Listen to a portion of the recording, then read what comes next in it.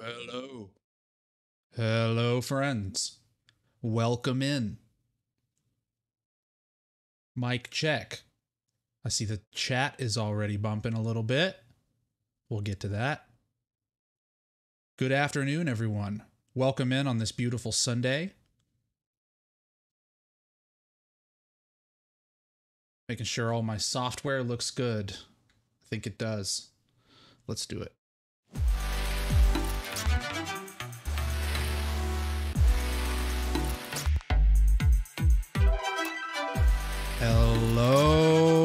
Hello.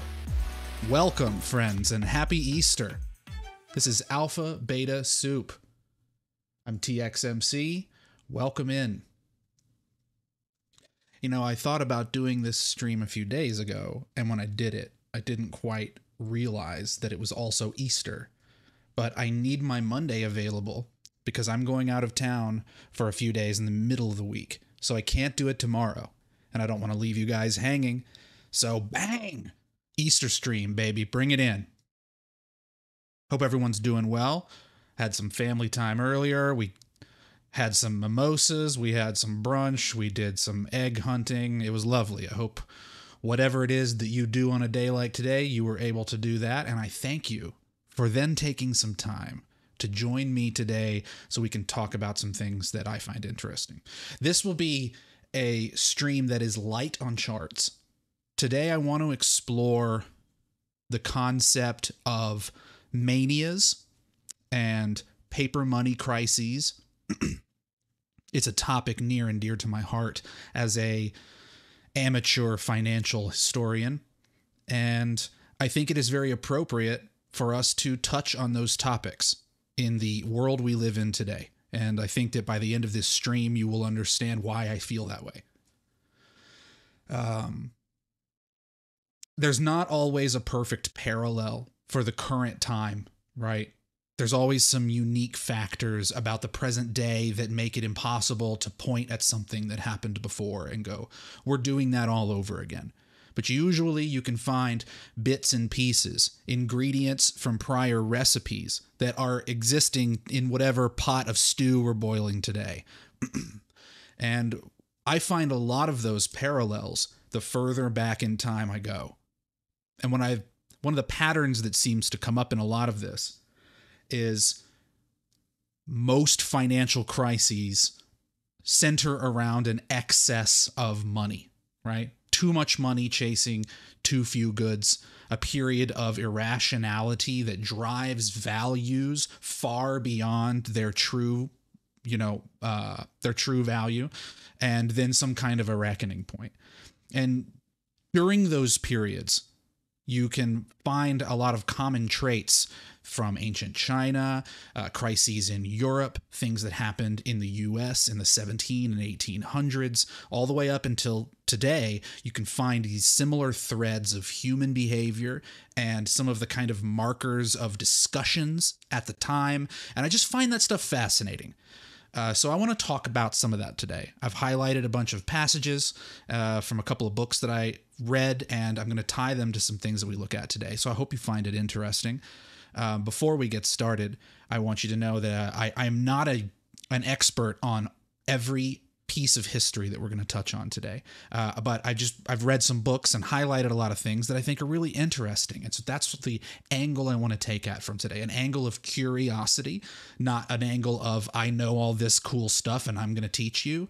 But just come along with me. We'll read some things. We'll think about it, try to apply it to today.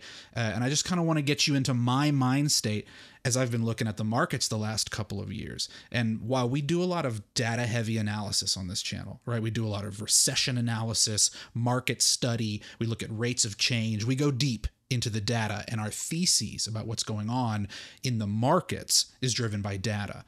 But when you think about the holistic picture and you think about the quality of societal discussion and like some of the lack of trust in institutions and the topics and things that we talk about and the troubles that certain households at certain income levels are having because of all of the money imbalances. Like a lot of that stuff is the same, and we can learn from those things if we have a lens of history with which to view today's events. So The way I want to start this is, so last week after we had our public stream, I did a private member stream for a bunch of the homies in the chat that have green names that have chosen to become channel members, and we did a private stream. And one of the folks in there, Oscar Santana, who may or may not be in here today, he asked a really good question, and I gave an answer that's about 4 or 5 minutes long. And I want to play that for you, the whole audience, because there were only about 30 people in that stream, and it will tee up what I want to talk about today, because I think rather than me just trying to say all of that in a different way, I want you to just hear what I said, and then we'll take it from there. But before I do that, I got to acknowledge some of these homies in the chat. It's really popping off here. You guys are overwhelming me. So we got in the chat, before we get started, Steve Hilly upgraded his membership to a Founders Club. What it do, baby? Welcome, Steve. That's amazing. Thank you for your generosity. Can't thank you enough for that. Crypto Lolek, member for 2 months, says, just wanted to thank you for your amazing expertise and your different approach to these markets. I love it. 2 times a week would be great. Take care. Thank you, Lolek. I appreciate it. I've been seeing you in the chat for a long time, so I thank you for your constant support. David Kyra gifting a membership, one of the most generous membership gifters here on the channel. Thank you, bro. Always good to see you. And Andy Philpott, I see you. And you know what, dude? I've got a little Post-it note right here on my monitor because I rewatched the stream from last week. And Andy Philpott donated at the very end of the stream, and I did not give him a shout out. So Andy, I saw it. Thank you, dude. Thank you so much. You're awesome. Crypto Lolek gifting another membership as we say that. Thank you so much. If you were gifted a membership today, the next time we do a member stream, which may be about 3 weeks from now or so, we do them about once a month or so, you will be able to come hang out for that, and it's a little bit more unscripted. So with that, enough of me with the preamble. Let's get into this, man. Let's talk about a modern paper money mania. But first, allow me to set the scene. I'm going to test the volume here, and I hope it sounds good. We're going to find out together. Hey, TX, feels like the past year has been hard. I find myself between the when everyone is bullish, be cautious, and the trend is your friend. Let me know if you can hear. What are your thoughts on this? Yeah, Oscar Santana, it has been difficult. This is where the bifurcation between economics and financial markets really comes into focus, right? Because we have very concerning data globally. Germany's economy looks like absolute fucking dog shit. And the Let me DAX, know if you can hear this. Their stock market is at all-time highs. Look at the DAX. Ignore all my fucking spaghetti. Look at the DAX. This is an economy in a recession. Their manufacturing sector is going through severe convulsions. They've been outproduced on vehicles by China. They put all of their energy hopes in Russia, and then Russia invaded Ukraine. And if you look at their industrial sectors of their economy, they're month after month, they just look like ass. Like I shared one of them this morning. Here, German retail sales expected 0.4, actual negative 1.9. Like they're getting rinsed, and their stock market looks like ours. Like what's going on over there? And it's doing the same thing here, right? Our manufacturing sector looks like dog shit. There are really concerning rates of growth in labor, but we printed so much money that it's still wreaking havoc in financial markets, while Main Street does less and less well, right? It's harder and harder for them to keep up, even though they're getting high wage increases, even though net savings in American bank accounts, according to Bank of America, are higher than they were before the pandemic on average. They're less in percentage terms than the change in prices over that time. So like people have more money, but things cost more and they're feeling it. but the market is going up. So everyone's looking around and going, are we crazy? No, it's that we printed 40% of all money that existed in an 18-month window after COVID, and we reined it down. We didn't print it and then siphon it to the certain parts of the economy that need it on a metered basis. We literally printed it in a massive stack and pushed it out the window, and everyone was standing down below to catch it. And then they just went and did whatever they wanted with it. We printed like $9 trillion fucking dollars.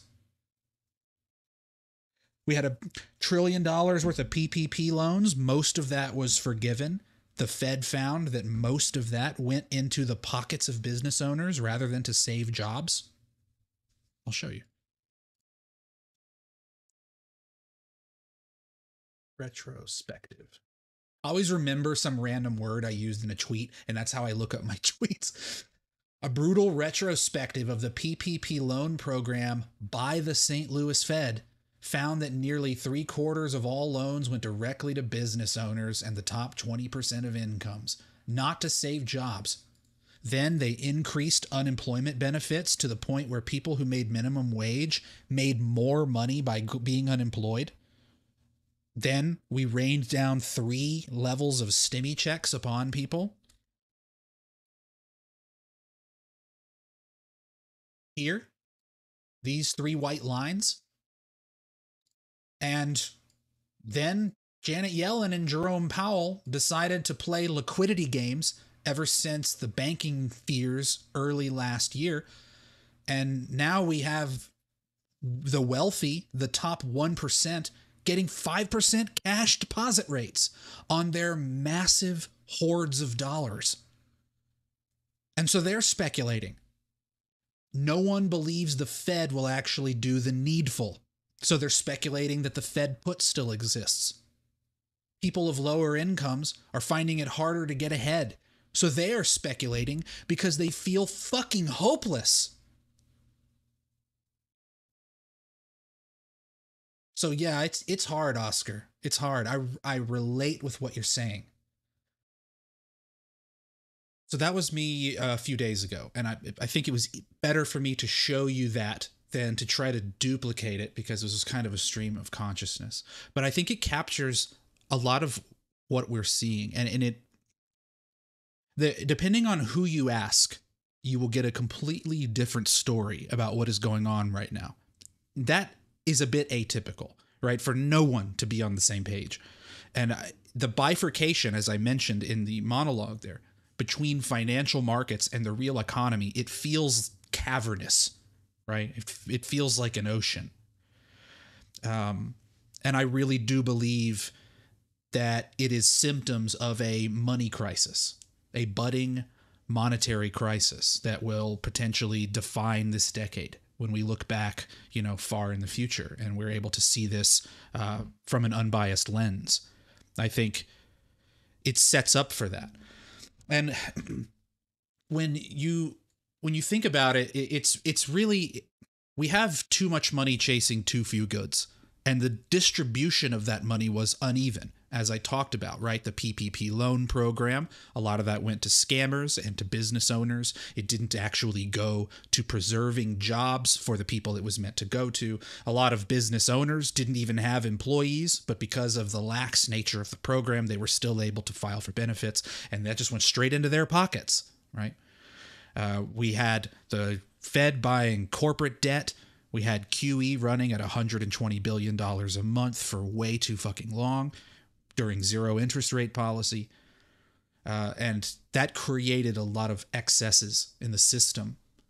When you look at the share of checkable deposits in currency held by the top 1%, it took a massive leap during this period of time. If you look at the share of the same checkable deposits in currency, that is money in the bank held by the bottom 50%, the share of the national sum of that, the bottom 50% have fallen at the same time the top 1% have risen. Look, they're literally opposites of each other. And despite the fact that all of these people are getting 4%, the average national worker is getting 4% wage increases. The cost of goods, of groceries, of living has exceeded that over that period of time. So while they're getting the highest wage increases they've gotten in their entire lives, they are falling further behind and they feel it. And then to make the gaslighting worse, political leaders constantly tell them how well the economy is doing. And so it's creating friction. And a feeling, a sensation akin to gambling is seeping into the people, right? Sports gambling websites are exploding. Day trading has seen an incredible rise in the last few years, really kicked off in 2020. We have crypto meme coins doing 1000Xs that are named Elizabeth Horan and Geo Bowden and shit like that, Jesus Crust. And they're going to the moon. Like, we have a literal meme named Dog with Hat that's gone to $4 billion in like 2 months. It's already in like the top 30, I think. And it just feels like there is an increasing sense of desperation to make a return, because there isn't the feeling that you can build for the future through the traditional rails, right? The pathways that our parents and grandparents had for establishing a wealth, a future wealth for themselves, building a quality of life, those pathways are less clear now, and they don't appear as available. And you can see some of these hints in the actual data of people today, right? Here's a survey from Experian. That's one of the major credit agencies. Many Gen Zers and millennials seeking financial independence. This is a weird title because it's not what the data shows. This is from June of last year, right? More than half of Gen Zers and millennials are still financially dependent on their parents. This is a survey. Gen Zers are 18 to 26. Millennials are my age. I'm somewhat or financially dependent on my parents. It's at least 50%. I prefer to spend money on life experiences like concerts and traveling rather than saving for retirement. It's 60%. 60% of people my fucking age, 40 years old, with families and children, are more interested in life experiences than retirement, because they probably don't even think they're going to get there. It's not just in the US. It's also happening in China. Young Chinese youth unemployment is skyrocketing. And they are also seeing an increase in gambling behavior, right? We also see here in the US a massive difference between the wealth generation of the wealth creation of the different generations. Millennials are in their prime years and are quickly becoming the most dominant US household, but boomers still own half of nationwide net worth. Millennials now entering their 40s are only at 30% of the level of net wealth that boomers had when they entered the 40s in the early 1980s. So does anyone wonder why younger generations seem to have low morale about their ability to create prosperity for themselves using the same traditional rails? Is it any wonder why we have an increase in gambling? So let's take a moment here and let's walk back in time. There's a book I read called On Chinese Currency by William Vissering. It was written in 1877. And I bought this book because I like buying physical books. But you can get a PDF online, and I might include that in the notes for this video. But what I want to get to is that when you read this book, one of the things that you come away with is this recognition that this book was written, 150 years ago, and it's about a period of time that is 1,000 years ago. Like, we're talking about the Sung dynasty in China, which was about 1,200 years ago, depending on which date period we're talking about. And even back then, they had the same kind of money crises, though the nature of them was different. They were dealing with coined money, and they had a lot more problems with actual counterfeiting and clipping of coined money, similar to the way that the ancient Romans dealt with. But this is on the opposite side of the world.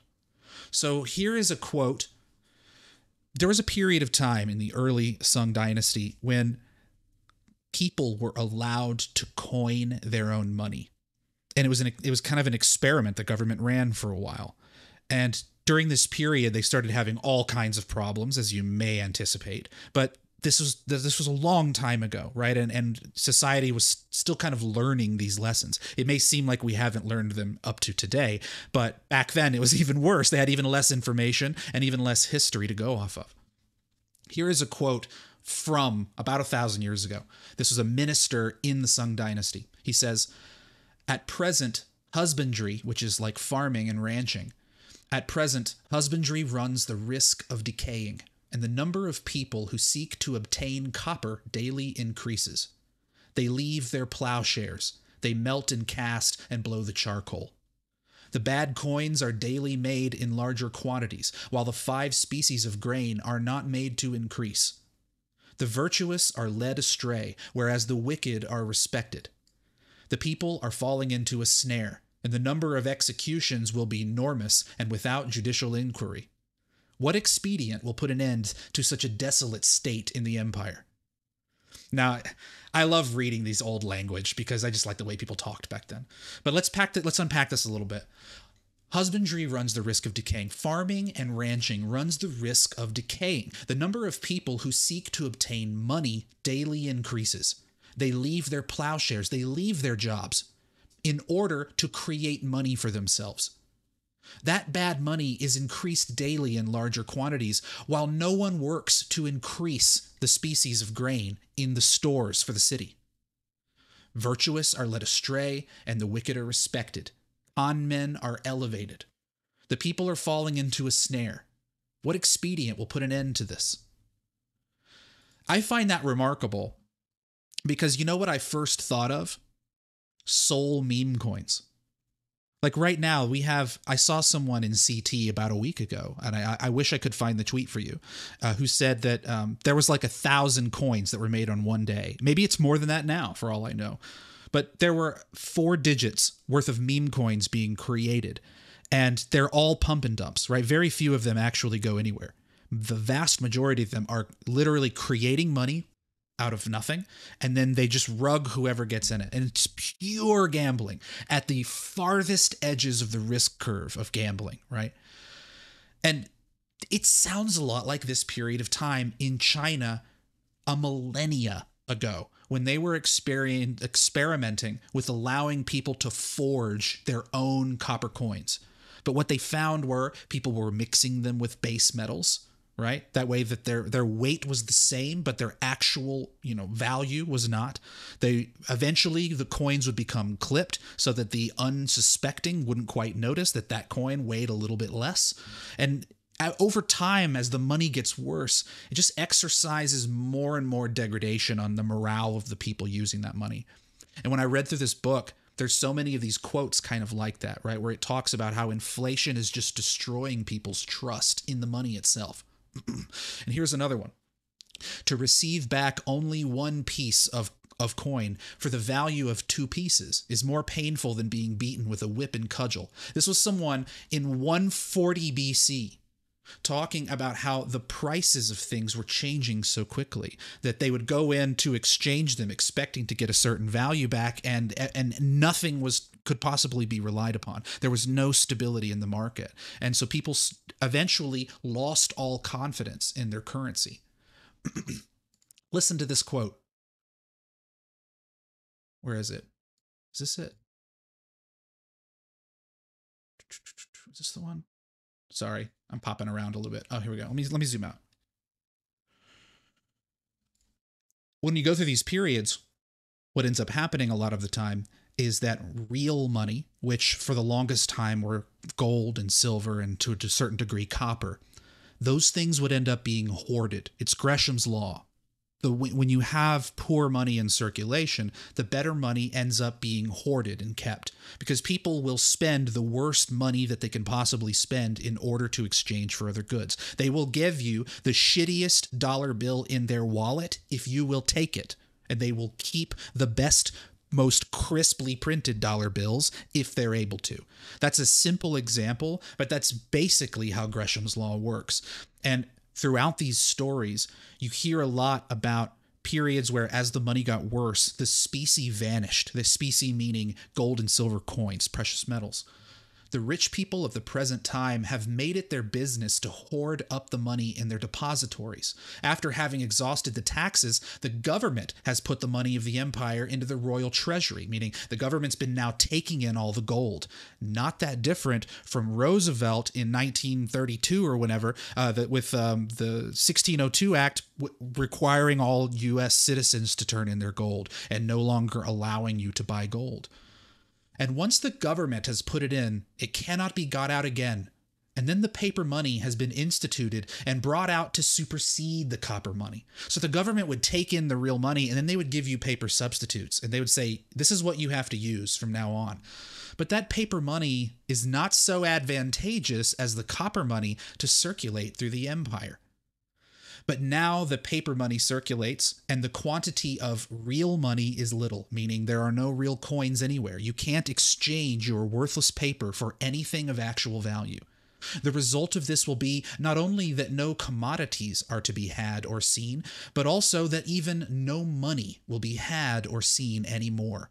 Meaning that as the money got worse and worse, people hoarded gold, then they hoarded silver and copper, and then they began hoarding real goods, grains and things like that, anything that they could exchange for value, because the money itself was absolutely worthless. But since the corruption, and listen to this, but since the corruption and misery of ancient and modern times have succeeded each other to this very day, it has always been seen that when matters had reached a climax, a change was nigh. And as once that change comes, a whole revolution is the result. If once that revolution has been brought about, it can't be changed again. When the paper money is now abolished, it may result in the reappearance of the stored up metallic money. So these people in ancient China, they went through these cycles again and again. You read about multiples of them through this book, where the government would come in, it would say, hey, we're going to create our own money. We need to pay for a war. We need to pay for government spending, this, that, and the other thing. We need to create new government issues. We're going to do that. Please make sure that you circulate these notes at the value that we say they're at. And that starts for a period of time. But then through human greed and all of the different forces of the market, the money starts losing quality. And as that happens, the things of real value circulate less and less. And eventually the people lose so much confidence that there's a reset of some kind. There's either a revolution, they replace the government with someone who will actually do their bidding, or there's a market convulsion and an actual reset of the values of things themselves. Through some form or another, there is a change. And during those periods of time, the gold and silver and hoarded grain comes back out from all of those who had been hoarding it in their depositories. And for a period of time, what you'll find is that circulates as money and no one will accept paper. I tried to find the quote in here somewhere and I couldn't find it, but there was a mention that during one of these collapses in the Sung dynasty, the Sung dynasty had two of them in particular, though there were other dynasties with similar problems. The Sung dynasty, during one of those collapses, no merchants accepted paper money for a couple of centuries afterwards. So like these can have long stretching consequences. And granted, this is a long time ago, right? We were in a different era now. So you can't draw perfect parallels, but I just find it fascinating that the human behavior in the market doesn't change much. What changes are the contemporary themes and the technology that we're discussing, right? The technology we use to facilitate the market itself, the tech we use in our economy, the kinds of things that people prioritize in their daily lives, but the behavior of humans, their greed, their fear, the way that they hoard good money and try to get rid of bad money, and the way that the government is always trying to compel the people to circulate poor money at par, those patterns repeat over and over and over again. We learn how one issue of money succeeded the other, how every time new names were invented to delude the people, solemn promises were made that henceforth the government should fulfill what it had charged itself with, and the result was that again and again old debts were paid by incurring new debts in order to defer the impending bankruptcy of the state. So over and over again, the government would realize confidence was being lost in the money. They would come up with some new scheme in order to convince people that this new version of the money is going to be better than that one we just ruined. Trust us. And all that ends up happening is that they repeat the same cycles again and again. This pattern will come back up here in a minute in something we'll talk about with Austria, about how new issues are presented to the people as a solution, but as confidence is lost, the effect of those becomes less and less. And here's a last one from ancient China before we move on to more contemporary history. After trying for years and months to support and maintain these notes, meaning the government tried for a really long time to continually circulate the most recent money that they had created and ensure that the market accepted them. After trying for years and months to support and maintain these notes, the people had no longer any confidence in them, but they were positively afraid of them. The payment for government purchases was made in paper. The fund of the salt manufacturers consisted of paper. The salaries of all of the officials were paid in paper. The soldiers received their pay in paper. Of the provinces and districts, there was not one that did not discharge its debts in paper. Copper was seldom seen, and it was considered a treasure. So it was natural that the prices of commodities rose while the value of the paper money fell more and more. Among the people, this caused them, already disheartened, to lose all energy.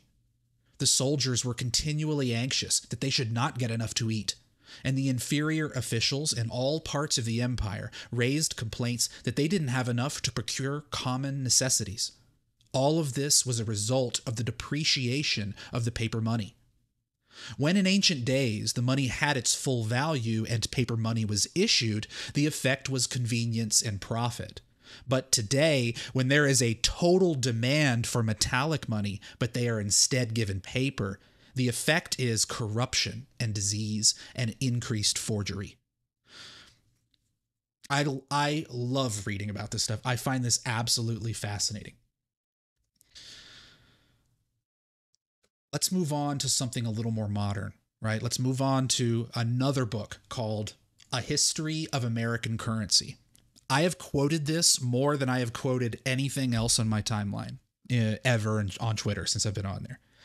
This is a book, you can get a copy of this. Let me find it for you. A History of American Currency, Mises. If you go to the Mises website, if you search literally what I just typed in, they have a copy of this book, a free PDF copy, and that's the one that we'll use today. I'll put it in the chat. This isn't depressing, Ursik. This is history. We go through these cycles, right? But think about this. Think about this if you think that this is all negative. We're reading these stories, yet here we stand today. China still exists. They're the second largest economy in the world. The United States still stands, but we are about to read about multiple crises. These things are not the end of civilization. They are periods of excess. They demonstrate that humans do not learn lessons very well, that we're not very good at remembering history, and that human nature changes very little across millennia. Those are the things I take away from it, things that I think are fascinating. And if you're going to be in the markets, reading about these things, in my view, can help round out your perspective and your detection of the kind of market that you are in. And we're reading about a government printing money to no end to pay for whatever the fuck they want to pay for. And the people continually losing confidence because the economy is getting away from them. Their ability to create wealth is getting away from them. They start pulling away from the traditional methods of building wealth, which is actually working on productive enterprises. Instead, they want to focus on gambling and playing in the markets, the over-financialization of everything. I think those are very timely lessons that we can take away. So let's start out first. One of the first lessons in this book is about what happened in Austria right at the end of the Napoleonic Wars. The book is called A History of American Currency, but this happened around the same time as a panic that happened in the US. After the end of the Napoleonic Wars, there was a lot of turmoil in Europe, and those things had an effect on what was going on in the US at that time. Even though it was 150 years ago, 200 years ago, sorry, the Napoleonic Wars were over 200 years ago. Even though it was that long ago, we still had a global economy. We still had trade partners. There were still effects that rippled across borders. I'm not going to read this entire chapter here, but there is a this entire chapter is on the Mises website along with the PDF. And what it talks about is the creation of the first bank in Austria. And initially, the bank was issuing notes which had the full backing of the specie in their depositories. It was not fractional reserve. And then what's interesting, it says in 1762, about 62 years after the foundation of the Austrian bank, this apparently rich source of wealth was seized upon as a resource for the distress of the government. And from that time to today, meaning 1870s when this was written, Austria has been under the dominion of paper. And from that point on, for more than a century, every year has seen a deficit in the Austrian finances. This goes through the story about how the Napoleonic Wars are very stressful in their economy, and in order to pay for these things and many other things, the government started issuing its own money. And the issuing of that money it grew out of control. And it says here in 1810, the next stage that was reached is a stage which the student of paper money meets so regularly in its history that he anticipates it sooner or later in one form or another. So we're about to find out the same things happen over and over again. So as the current issue of Austrian money was losing confidence, they came up with something new. I believe it was the Habsburg monarchy at the time. They came up with a new class of notes called redemption notes to represent coin and to exchange for paper at the rate of 1 to 3. This plan and others intended to support it failed to attract even the popular attention. All confidence in the promises of the government was lost. What would we just say? We learn how one issue succeeded the other, how every time new names were invented to delude the people. Solemn promises were made that the government would fulfill what it had promised, and the result was that again and again, old debts were paid by incurring new in order to defer the impending bankruptcy of the state. This was 1,000 years ago in China. This was 200 years ago in Austria.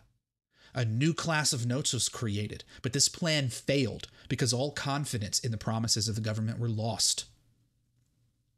The misery was wide and deep, reaching even the well-to-do classes. Persons on salaries found themselves in the position of day laborers. The peasants and country people had their products for food, but trade was brought to a standstill. So we keep going forward here, and it starts talking about the anticipation notes. At first, 45 million notes were issued, but the issues were secretly increased to 426 million, meaning they literally 10 times the money supply. In 1816, the amount of paper money was over 638 million. A historian at the time said this. I find this paragraph right here to be really fascinating. Hold on. Austria, in this period here in the 1810s, offered the strange spectacle of a state buried in the stillness of death. A grotesque conglomerate of states of different sizes, some of which did not dare, others which did not know how to breathe independently and freely. Undeniably, the paper money exercised the worst influence on the morale of the people. Frugality and diligence were lost virtues. Vulgar pleasure-seeking and wild extravagance became habitual even in the lowest classes. And what use to care for the future? Why not enjoy today all the pleasures of the senses? How could anyone hesitate to pay 200 gulden for admission to a ball? In fact, the money had no value. And if you stood reflecting, you might lose ball and money both. The very fact of speaking continually of large sums, which in truth amounted to very small value, just stimulated more frivolity and folly. as the money got worse, people took things less and less seriously. They just stopped giving a fuck, right? They started gambling, and it just promoted worse and worse behavior. And it put Austria into an actual crisis. And they spent about 5 years dealing with a massive sovereign default. And it wasn't until they built the Austrian National Bank in 1816 that they kind of started to dig their way out of those things. But let me fast forward here. There was that all about the Austrian? I want to make sure I covered all that. But yeah, I just really liked this part here because it says, vulgar pleasure seeking and wild extravagance became habitual. Of what use to care for the future? Why not enjoy today all the pleasures of the senses, right? I prefer to spend money on life experiences like traveling and concerts rather than saving for retirement. 60% of people from ages 18 to 40 fucking 2 feel that way today. More than half of people have a hard time denying themselves making impulse purchases for something they don't need. And it's a lack of perspective about the future and a lack of feeling like your prospects are attainable. Those things, when you compound those over time, they lead to unrest, right? Is it a wonder why we're seeing a rise of populism? I'm speaking about the U.S. We're talking about what happened in Austria a couple hundred years ago. These are people in the U.S. We also see rising youth unemployment in China and an increasing amount of people playing the lottery over there because they're literally in the great financial crisis. And you can find other stories like this kind of around the world. And it's because in a large portion, people feel left behind, right?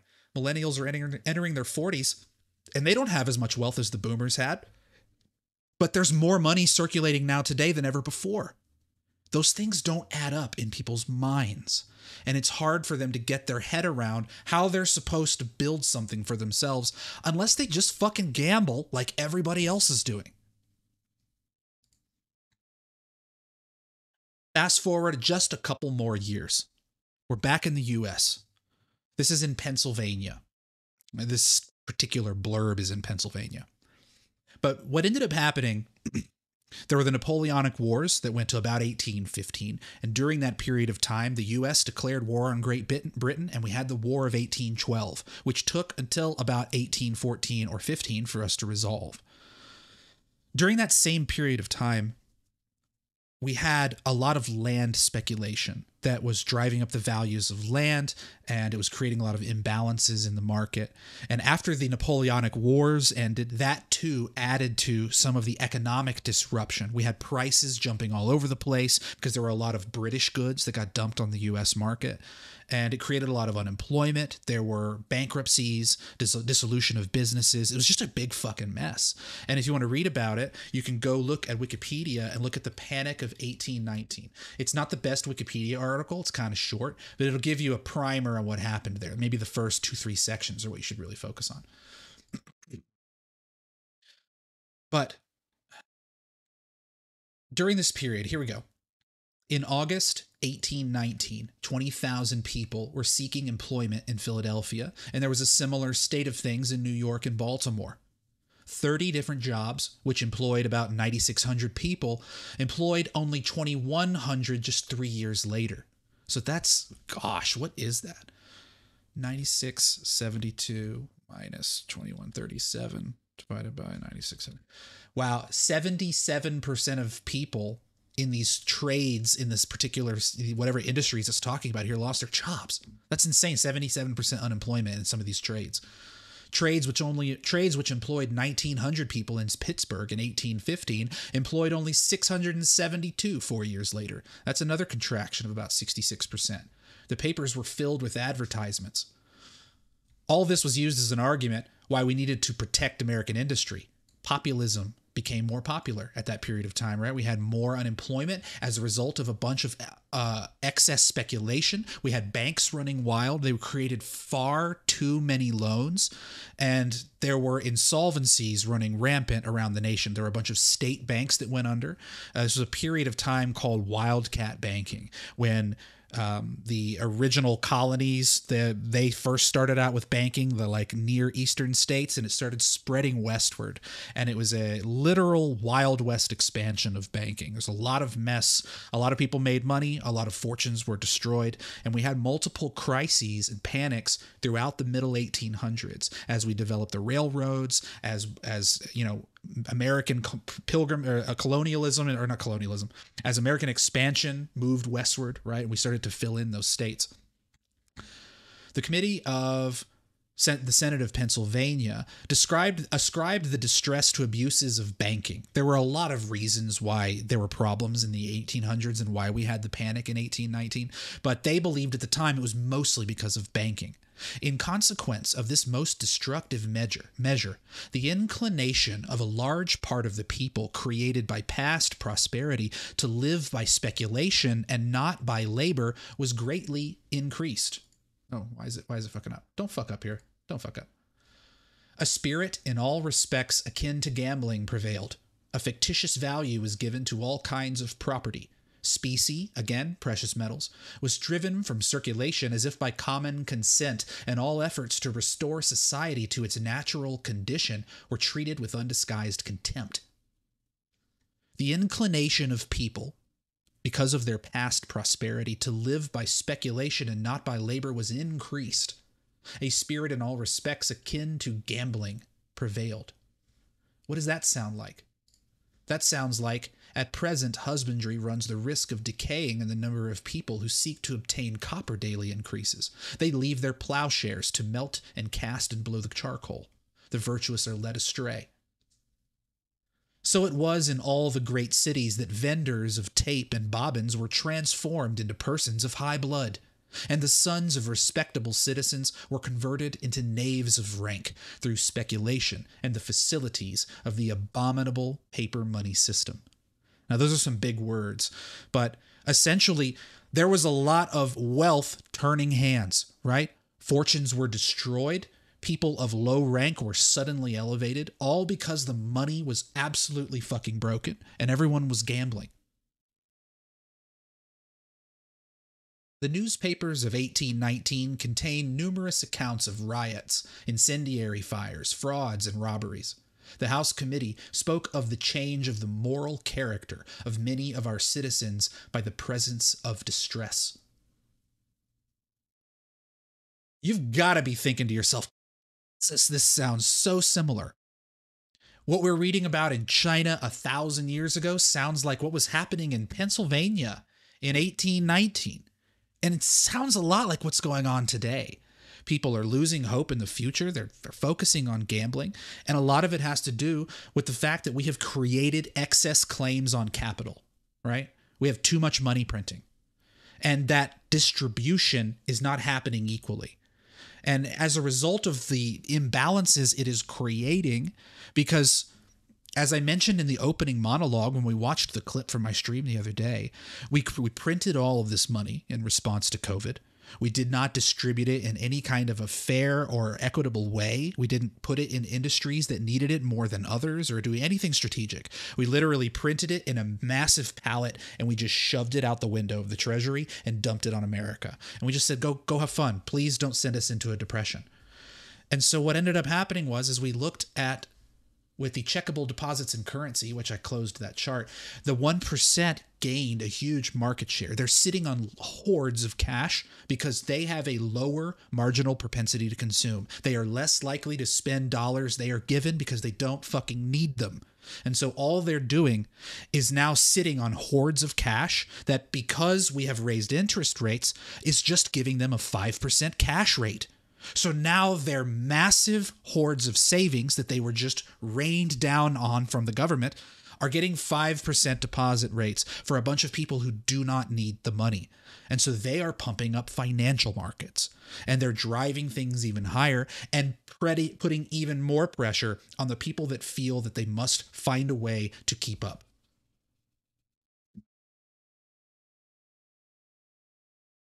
This is a section from the book I want to spend a minute on, because I think it describes, I recognize that not everyone is on the same level of their economic understanding and study as everybody else.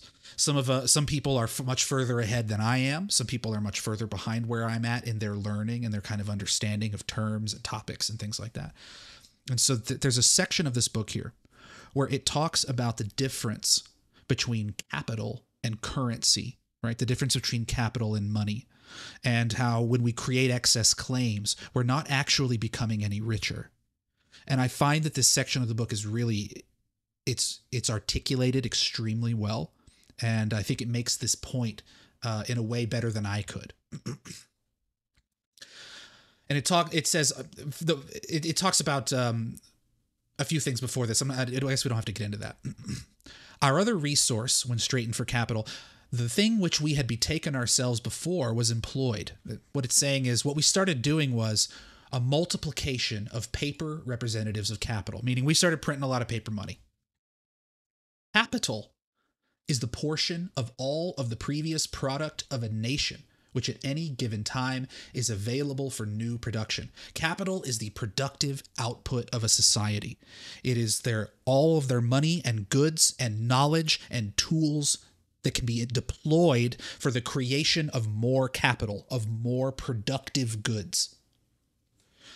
Capital will be a certain amount of tilled land, houses, buildings, stock, tools, food, clothing, roads, bridges, etc., which have been made and are ready for use in producing, transporting, and exchanging new products. That's what capital is.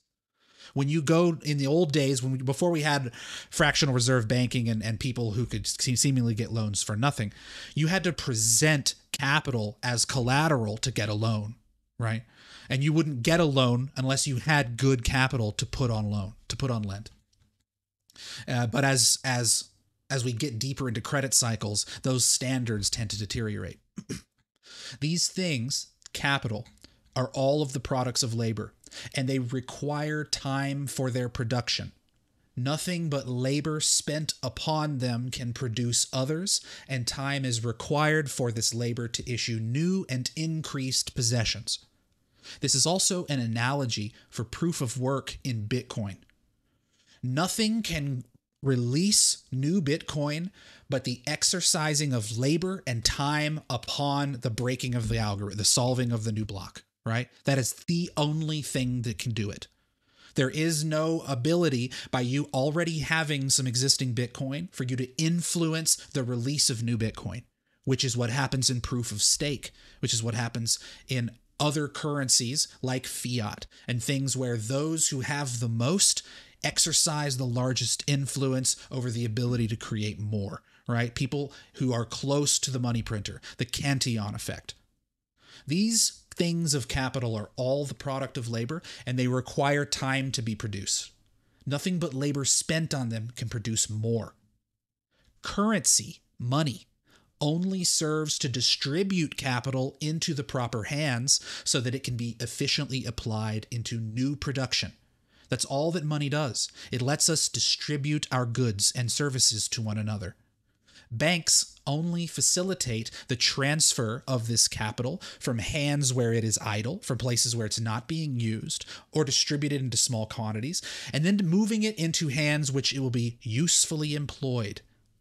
Currency, therefore, isn't capital any more than ships are freight. It's just a labor-saving machine for making easy transfers. Banks do not create wealth. They only facilitate its creation by distributing capital in the most advantageous manner. If, therefore, currency is multiplied, it is a delusion to suppose that capital is also multiplied. So if we artificially increase the representations of money, it's only like increasing the number of tickets that have a claim on a stock of goods. The ticket holders would be deceived, and in the end, they could only get a proportional dividend of the original stock. If banks not only lend capital, but then they lend coined credit, they literally just make up paper money out of nowhere. They just lend out of nowhere. Sometime or another, a liquidation must come. This is speaking about fractional reserve banking here, to a degree, right? Banks lending far in excess of the actual capital they have on possession. If banks not only lend against their capital, but they also lend coined credit, sometime or another a liquidation must come. There must be an effort to touch the capital that the notes pretend to convey. I love that. I love those words right there. There must be an effort to touch the capital that the notes pretend to convey. Then it is found that they represent nothing. Credit breaks down, and there must be a settlement, a liquidation, a dividend, and a new start. We divide up the capital we have and find out that we only possess 50 or 75% of what we thought. We then put smaller figures on everything, write everything down, reconcile ourselves to smaller hopes. But soon enough, the experience is forgotten, and the old process of inflation and delusion begins again. This was written 150 years ago. Guys, nothing changes. This time isn't different, right? They're always the same. I'm pulling from all different periods of history, and we're reading the same kind of messaging over and over again. Just to kind of cap off this study of the history of American currency, and then we'll move on from this. There's another quote in here. There are quotes all over this book, this fantastic book. But what I found interesting was during the 1860s, which is a bit ahead of this period there, during the middle of the Civil War, we had the greenback crisis, right? The government was trying to fund its war efforts. And they were also having debates about legal tender laws and about the ability or the right of a government to issue a legal tender note and whether that was even the right thing to do, whether government should even be involved in the issuing of money. These were debates we were having in the 1860s. But the interesting thing about it is that when people pushed back against the idea of the government printing money to pay for its expenses, the people who pushed back used the same kind of political rhetoric that people today use when you say that the U.S. government is on an unsustainable path. Listen to this. The spirit of the debate was that of panic. The finances had been allowed to drift into a serious condition, and then, instead of applying cool and calm reason to find out and correct mistakes, recourse was taken to the last and most desperate resources. The financial interests of a great nation for an indefinite future were staked upon a desperate resource to tide over a temporary exigency, a temporary spending. Here we go. When the lessons of history were quoted, meaning when people said, look, every time there has been an irredeemable paper currency, it has brought problems. When the lessons of history were quoted, they were answered by the flag and the eagle. Listen to that. When the lessons of history were quoted, they were answered by the flag and the eagle. That kind of reminds me of Ron Paul complaining about the deficit and people thinking that he thought that the government couldn't make good on its credit, right? The full faith and credit of the United States was being disrespected by Ron Paul. When the lessons were quoted, they were answered by the flag and the eagle.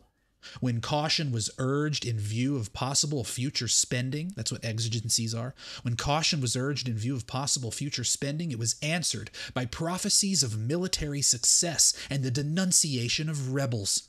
Oh, you think that this spending isn't going to do anything? We're just going to go in there and crush them. All right? It's exactly the kind of thing we would have said today. When the need of deliberation was urged, it was answered by clamor in regard to the necessities of government. When someone said, hey, slow down, we need to talk about this, they were saying, no, we need to do this now. This is immediate. This is important. The government will never default. We're the United fucking States. When it was prophesied that the paper would depreciate and that we should not be able, let me take this highlight off. I can't even see. My underline is messing me up. Here we go. When it was said that irredeemable paper had always wrought ruin, it was answered that our resources are unlimited, and these precedents do not make a rule for us. When it was prophesied that the paper would depreciate, that we should not be able to retrace our steps, the prophets of evil were indignantly pointed to the pledged faith of the United States and asked if they thought that that would be violated.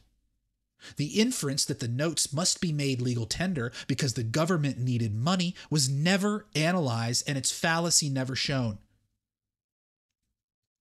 The proposition involves an absurdity. Whatever strength a nation has is weakened by issuing legal tender notes. That's the opinion of this author.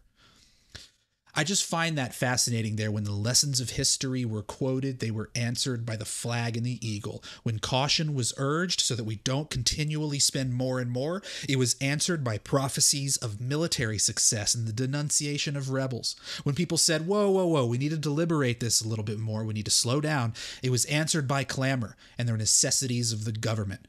When someone said, hey, if we have an irredeemable paper currency and people can't even turn it in for gold, it was answered, hey, our resources are unlimited, and this doesn't make a rule for us. When it said, hey, the paper's going to depreciate, and we're not going to be able to go back to the way it was before, they were considered prophets of evil, and they were pointed to the pledged faith of the United States. Did they think that was going to be violated? Sounds a lot like the political rhetoric that we have today when it comes to the deficit. And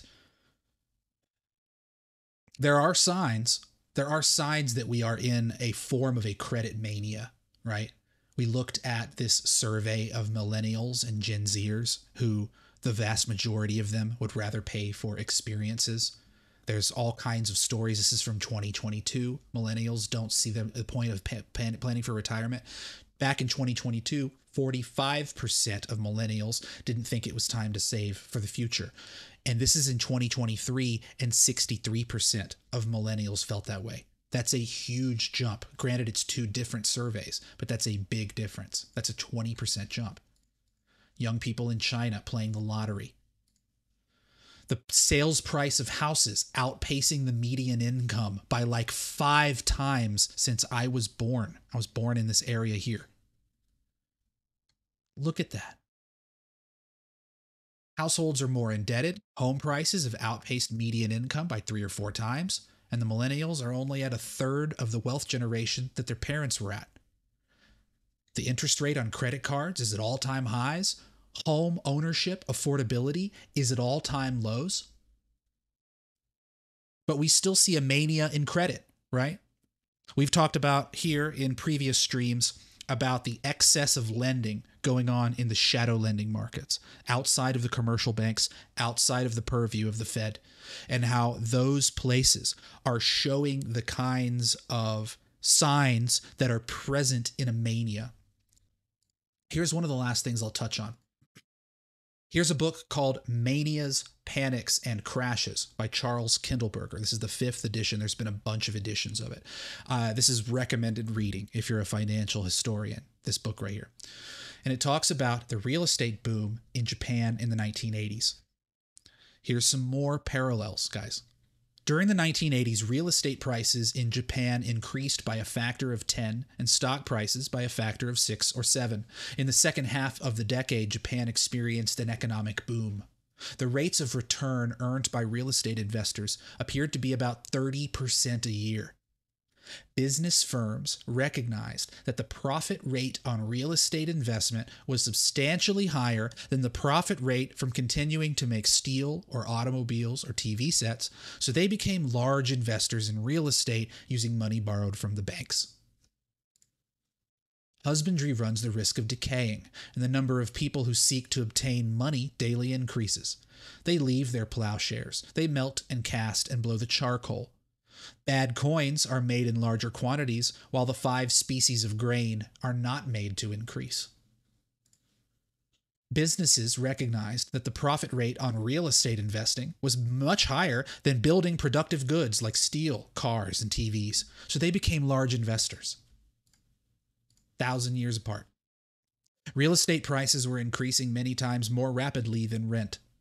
At some stage, the net rental income declined below the interest payments on the funds borrowed to buy the real estate, so the borrowers had a negative carry. They were having to pay more than they were making on the property.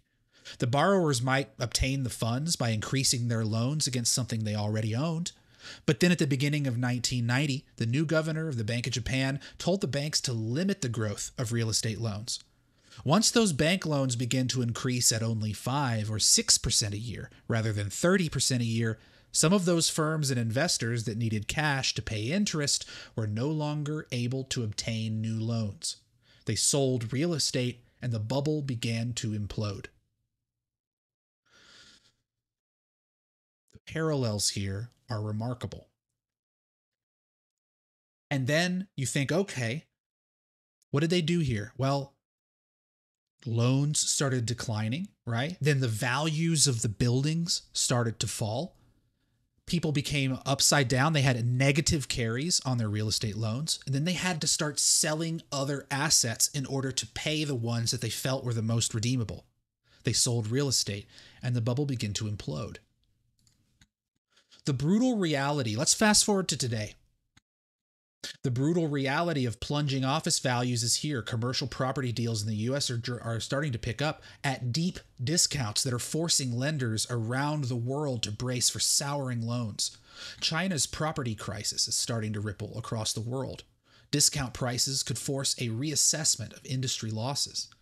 A $560 billion property warning hits banks from New York to Tokyo. Lenders face debt maturities, lower values after a thaw in deal making. Euphoria on Fed pivot prospects ignores the lagging hangover. The impact of past rate hikes are still feeding through to the real economy, but debt costs and lower credit availability will weigh on demand. In real estate, we're already starting to see the cracks, right? We pushed valuations sky high, everyone participated, and then we had a rapid change to society. We had a pandemic that accelerated trends that had already begun, at the same time that we then encouraged a lot of early retirements because of the pandemic and because of all the stimulus. And so now we have a remote work revolution. And there is no way on planet Earth, the Fed could cut rates to zero, and it will not put bodies back in office buildings. But that market is not yet repriced. It's just kind of hanging in midair as everyone waits for the Fed pivot, but they are ignoring the hangover. And so you're starting to see more of these kinds of stories. I've tweeted about haircuts on real estate values. Let me pull that up. Haircuts. Haircut. Where is it? Look at some of these recent haircuts on office properties. The appraiser on a Fifth Avenue in Manhattan was 53% below the value in 2014. Something else in Manhattan was down a third from its value in 2017. So like you're starting to see these stories come out.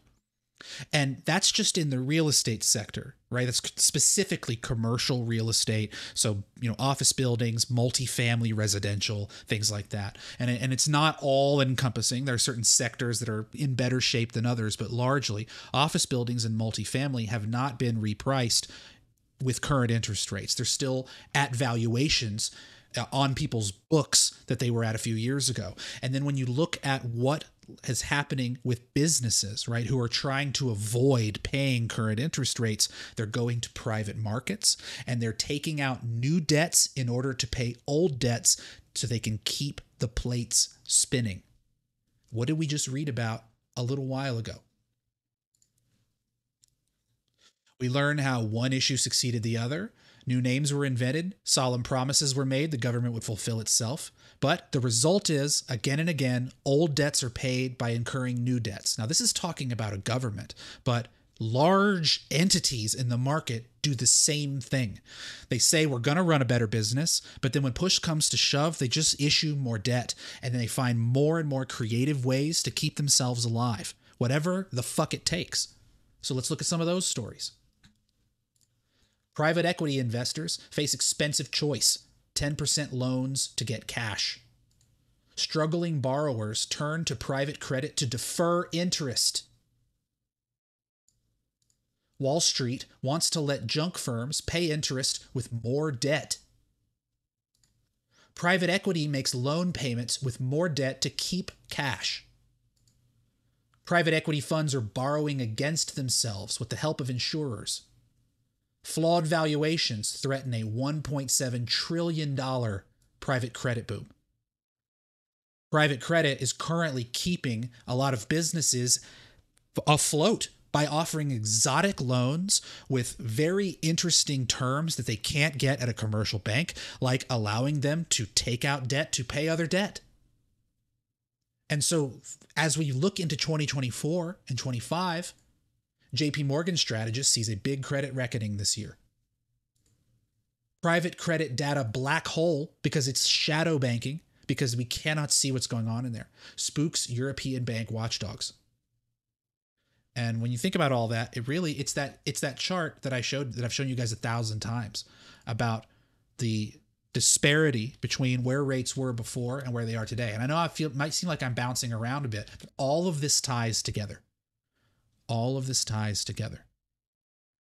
We just came out of a period of record all-time easy policy, particularly this period right here from COVID until 2022, where we had zero interest rates. We had the biggest QE we've ever run on an ongoing basis at $120 billion a month.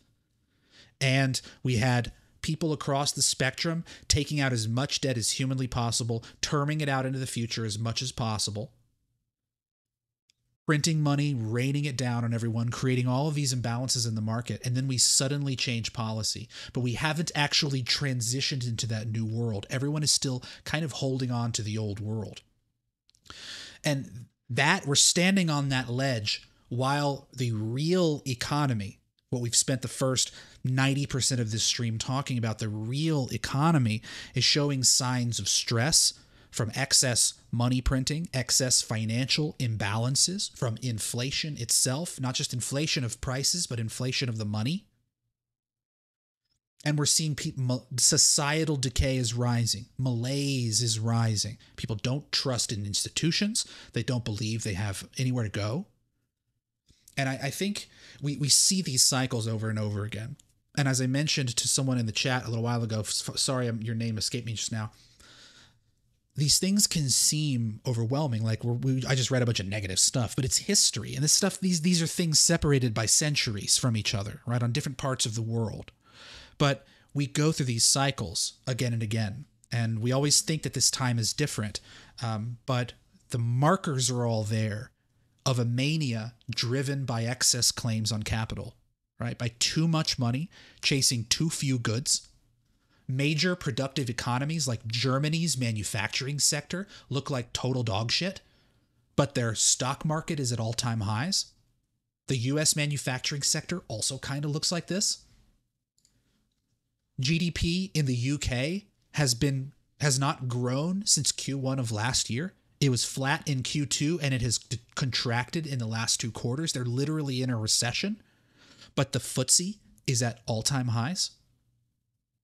Massive divergence between the financial markets and the health of the real economy, which is currently propped up by, for now, relatively full employment. But I think when you look out across this kind of landscape we sit in here, where we clearly have strong markets and growth as we like to measure it is still positive. There are a lot of signs that the screws are coming loose, the rivets are starting to come loose right on the ship, and things are starting to get a little rickety. And when you read these stories in the past, like what we've just gone through today from ancient China, reading about the American colonies, there's many of other things I could have pulled from. These are just the ones that first came to mind. These periods usually involve rising populism, right? Rising kind of social unrest and unhappiness with the status quo. And it's a real fourth turning vibe. I keep coming back to this fourth turning vibes kind of thing, where we've gone through a period of prosperity, for lack of a better word, until about 10 or 15 years ago. We had a major financial crisis, and we kind of papered over some of that stuff and put lipstick on the pig, and it's been another 15 years, and real cracks are starting to show, and the pandemic just made it worse. And I'm led to the belief that sometime in the next 5 to 10 years, we probably experience a sovereign currency crisis, something bigger than we've experienced in our lifetime so far, that forces a retooling of the global economic system. Right? We're already starting to see a little bit of that change with what's going on in China. Things that had been driving growth for the last 2 decades are necessarily having to change a bit because China is not in a position to play the exact same role doing the same things as they were before, and investors haven't quite caught on yet. And I think that recognition, much in the same way that it changed the world dramatically in the late 90s and early 2000s, I think it could change the world again if they have to find a new way to channel growth. And they're the second largest economy in the world, and they're literally in the great financial crisis. And right now, the US is the best looking one of the bunch, and we've got real problems. We've got real decay in people's trust in institutions and their desire to save for the future and their belief that they have a path through all this muck, and they're just gambling their hearts out, right? They're creating money out of nowhere. They are melting and casting and blowing the charcoal. They are leaving their plowshares. We haven't seen unemployment rising, but we do see a lot of gig workers, right? A lot of part-time employed. We see a decline in full-time workers. That's kind of where my mind goes with all this. Let me take a sip of my water here. Let me catch up on the chat because I just talked for a good hour. It took me a while to get through all that stuff, and I appreciate you guys being patient with me. I spent a long time getting this stuff together and kind of getting my thoughts because it's a big topic to try to talk about in one stream. Andy Philpott gifted another 5 memberships. Thank you, bro. A bunch of you guys have memberships thanks to Andy. Chris also gifting a membership. Appreciate it, man. Wow, Andy gifted another 5. What a boss, dude. Just raining them down. Nipsey, have you talked about how BRICS nations are possibly joining in order to wipe out their own dollar-denominated debt? Well, the thing is, Nipsey, the BRICS nations have a lot of dollar-denominated debt, but nations owe that debt to each other. Like, nations write debts to each other in dollars when neither one of them is the U.S. So if nations are going to decide to default on their dollar-denominated debt, they will be defaulting on one another. They are not simply defaulting on the U.S. and telling the U.S. to go fuck itself. They're defaulting on whoever gave them that loan.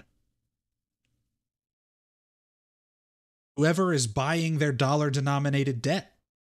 It could be anyone. It could be a pension fund in Singapore. So they have to be really careful about whether or not they actually want to do that. And you didn't say this, but I find on Twitter that a lot of the discussion around what the BRICS will do and this topic of whether or not they'll pay their dollar debts or try to get out of the dollar system kind of gloss over what I just said, which is that dollar-denominated debt is not all U.S.-owned debt. They, in large part, own it to each other. Macro Anarchy said, this is so similar. It's scary. Nothing new under the sun. Exactly. And that's why, as we've been going higher, I've spent a lot of time talking. I've been tweeting quotes from books. I've been talking about manias, and I've been talking about sentiment. Now you guys can see some of the parallels I see. And this isn't even all of them. These were just the ones we touched on today. There are other examples from the books I mentioned and from many other sources. And it's the same human behavior that we see each time. And those things are now coming to the surface. We're printing money out the fucking ass. Our deficits are skyrocketing. And people see that. They're looking forward and they're thinking, oh my God, those are the deficits I'm going to have to deal with when I get older. It's a real mess. It's a real mess. Dennis says, is it from the book The Price of Time? No, today the books we read from, I'll show you their covers. Where is the cover? On Chinese Currency, Coin and Paper Money. Here it is. This one of the books. Let me get them on. Let me get the titles of them. History of American Currency by William Graham Sumner. This is the one that I put in the chat earlier. I'll put it there one more time. that is a free PDF copy on the Mises website. It was written in 1874 by William Graham Sumner, who was a sociologist. So when you read his book, it's a little dry. There are sections where he's literally describing what the paper looked like, or he's giving you a dollar for dollar accounting of what the banks were holding at a point in time. And, you know, you can read that part if you want to read that part. But the topics about what the people went through, the discussions around what the money should look like and the roles that it should play, that stuff is amazing because it's through the lens of a sociologist. Then this book, On Chinese Currency by William Vissering, which was written in 1877. There is a free PDF version of this on archive.org. Let me see. On Chinese Currency, Vissering PDF. Yes. There might be a better one somewhere. But this is it. Here, I'll put this in the chat. Here's On Chinese Currency. And then the third book that I only read the quote about Japan is Manias, Panics, and Crashes by Charles Kindleberger.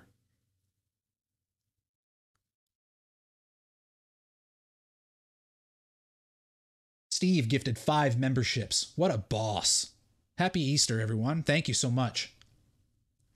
I see participation trophy wife in there. What up, girl? Oh, it looks like maybe she had to dip out. Sorry, when I get in my mode, I miss the chat for like, 10, 15, 30 minutes at a time. Crypto Lolik says, dude, you could make an audio stream reading this book.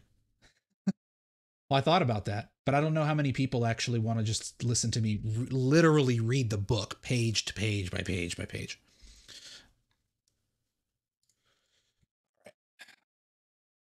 That's what I wanted to talk about today. No charts. I want to talk about the money. I want to talk about out of control credit creation. I wanted to talk about the parallels in history from ancient China to the post-revolutionary states in the US. What I might touch on in a future stream, probably a Sunday type of stream. There are a couple of other stories that relate to. I just found them interesting because there is one from the book from China. There is one from this book of A History of American Currency. And then there is a third quote from a man named Edmund Burke. And he went to the pre-revolutionary colonies and he took a bunch of notes and he wrote about how society was forming in these colonies in the middle 1700s. And he talks about their challenges with getting access to good money and how there were more cries for more money and how the government would try to compel the circulation of the notes. And what I found is that in each of these instances of history, you can find very similar language. And one of those common denominators is the word compel. Compel the people to circulate the notes. The government having to force people to accept the tender notes because they didn't have confidence in them and trying to figure out ways to do that. So we may touch on that in a future stream, and I'll leave it out of this one because we've already covered so much.